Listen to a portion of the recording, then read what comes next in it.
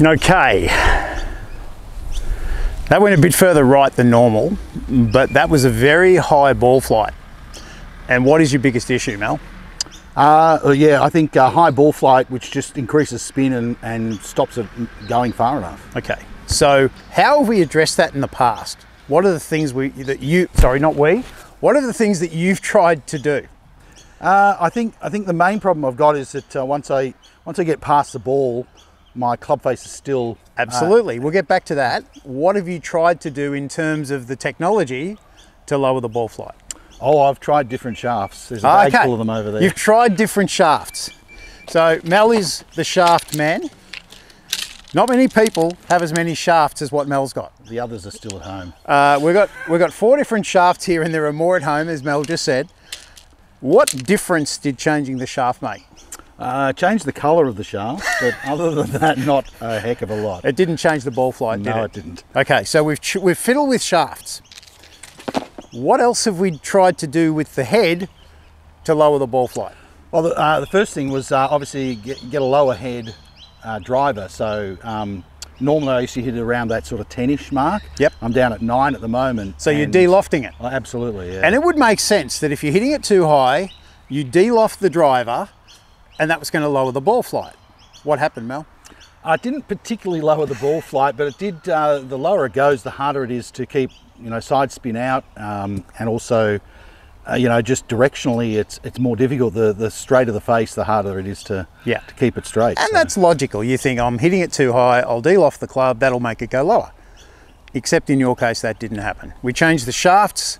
We went for a heavier shaft, stiffer shaft. That should make it go lower.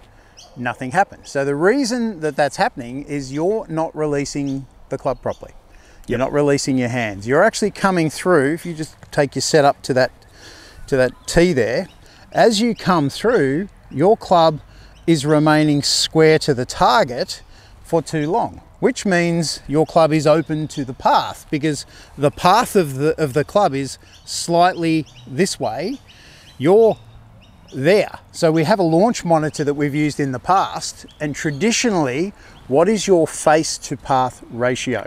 It's been anything up to about, open by about 6 to 8 degrees. 6 to 8 degrees, and that's killing you. That's adding spin, it's adding loft, so that's why you're hitting it too high. So what we have to do is we've got to change what's happening between this point and this point. If we can get the club going from there through to there, that's going to lower the ball flight, because you're normally in here. That's increasing the ball flight. Correct. So I've got 2 things I want to do with you to try and help that. The first thing is your grip is very, very tight through impact in your left hand. And you're starting out with it light, but as you come down into the hitting area, it's really tight. So your watch face is pointing over here, which is keeping the club face open. So the feeling I want you to have is, imagine you've got a frisbee in that left hand. How would you throw me the frisbee right now? Good, it's turning over and your watch face is pointing over there. Is that a difficult move for you? Well, not now with a frisbee. But with a frisbee, it's natural. How tight would you be holding the frisbee? I think that's less tight. It's pretty relaxed, isn't it? You need to have that wrist action. Okay, so we've got the left hand throwing the frisbee. Now with the right hand, of the 5 digits that are on that hand, which 2 are the strongest? These 2. Those 2. Yep. They are the ones that have to be used. And because of that, nothing's really being used in the right hand. So if we can get the thumb and the pointer to feel like it's a little tighter than anything else, and it's turning that club to the left, in combination with your left hand throwing the frisbee, it's going to lower the ball flight. That makes sense? Yes. Okay, so I want to see 2 practice swings, left hand only on the club, hip height through to hip height, and feel like you're throwing the frisbee. Yeah, a little bit slower than that. When we're doing this, we need to be slower to make it easier to implement. That's really good. See where that club face is post impact? Do that again. Club face is perfectly square to the ground, and look at the extension and the gap you've got between your hands and your body. When it's tight, you're in there, and it's really close, a bit chicken wingy. Okay, now swap hands. Get that right thumb and pointer finger. So every digit's on the club, Yep. but you're going to feel it through that right thumb and pointer finger. Fantastic. Now you're in that nice wide position post impact. Okay, now we're going to give it a hit. Feeling those things. Okay, suddenly the ball flight lowered. Yeah, it was a little bit too low, but that didn't have as much curvature on it from left to right.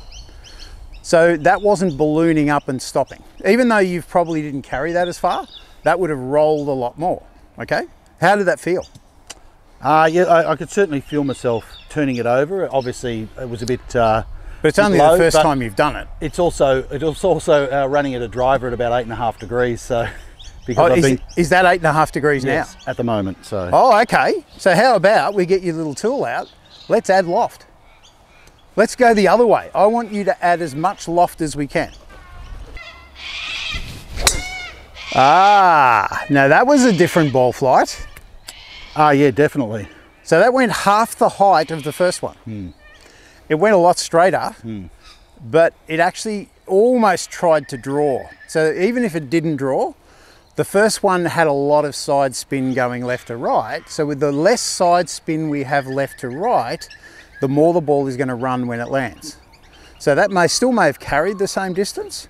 I think it carried a little bit further, but when the ball landed, it was going to run. That's going to give you another 20 to 30 meters. All you're doing is releasing your hands better. Yeah, it certainly felt more solid off the face. Yep. And I could certainly feel myself, looking to get that face turning over in that zone that we're talking about. Yeah, good. Okay, so there's a little additional thing we can do to help with your training. And I like the word training rather than practice. If I put this stick out here in front of you, is that stick to the right of your start line? Yes, it is. Yeah, it is. Okay, so look, I could probably make that a bit tougher and I could put it here. So your job when you hit this is to feel like, okay, I've got to get the ball starting left of the stick. Simple thought, start at left of the stick and you're still thinking about your right hand releasing.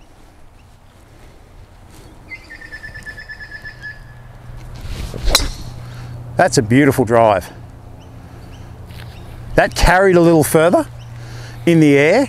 It had a lot less side spin. It's probably 15 meters lower in total flight time than the first one. That's definitely going further.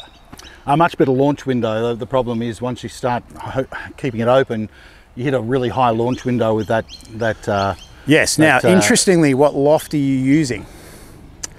At the moment? At the moment. Right at the moment, it's 10 degrees. What was it 2 weeks ago? About 8.5. Yeah, so we've actually added loft to make you hit it lower, and that seems a bit strange, but that's what we do sometimes. If you could change that to 15 degrees, I would love you to start that at 15 and then just keep working on doing this to lower the ball flight. And if you can do that, it's going to have a really good effect. I think a good thing for me to think about is, even though I had lower loft, I was hitting it twice as high, and now I've got higher loft, hitting it half as low. So strange game, isn't it? It is.